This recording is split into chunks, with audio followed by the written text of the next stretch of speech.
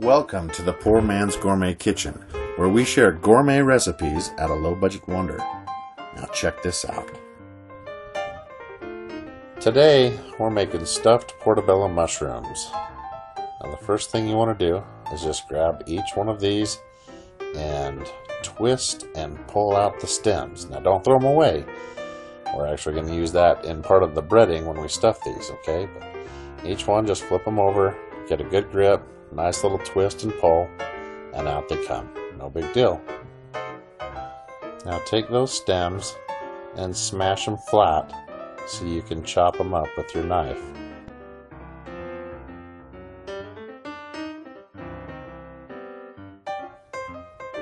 Then you're going to want to cut up some bell pepper.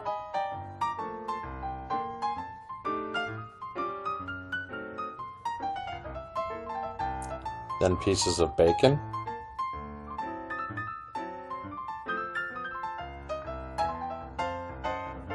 and some parsley. Also, if you like onion, scallions.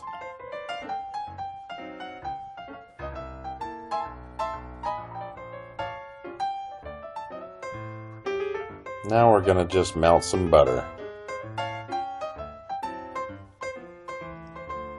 Pour it into the pan that you'll be using to cook the portobello mushrooms in the oven.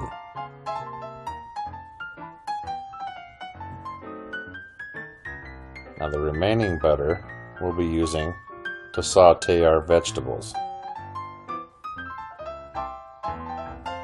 Give it a good stir and cook thoroughly until it looks something like this. Once you get it like this, we're going to add some water. As soon as you bring it to a boil, add your breadcrumbs and stir until it soaks everything up and looks like stuffing. A little bit of parsley, and there you have it. We can start stuffing our mushrooms. Now we're going to take each one of our mushrooms and stuff it with the filling.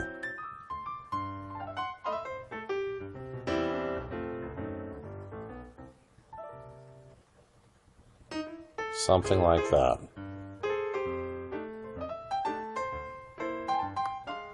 Now that we've got them all looking gorgeous, we can now take that pan that we poured the butter in and line it with the stuffed mushrooms for baking. Try to find a pan that can fit all 6 mushrooms pretty snug so they're not sliding around everywhere. Then line it with some tin foil, take it to the oven, and you're going to bake it at 425 degrees for 15 minutes. Okay, let's see what we've got.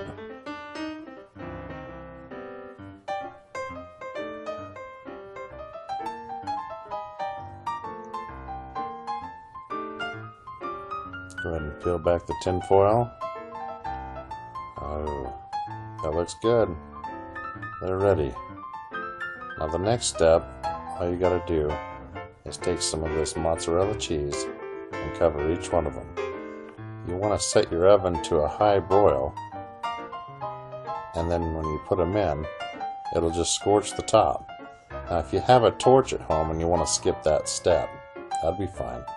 Just give it a nice golden color across the top of that cheese, just like this. Drop in some parsley. That'll look good. Now for the close-up shot. I'm going to cut this right down the center. See what she looks like on the inside. There you have it. Stuffed portobello mushrooms here in the Poor Man's Gourmet Kitchen. Thank you for watching, and be sure to stop by poormansgourmetkitchen.com for more recipes and exact ingredients.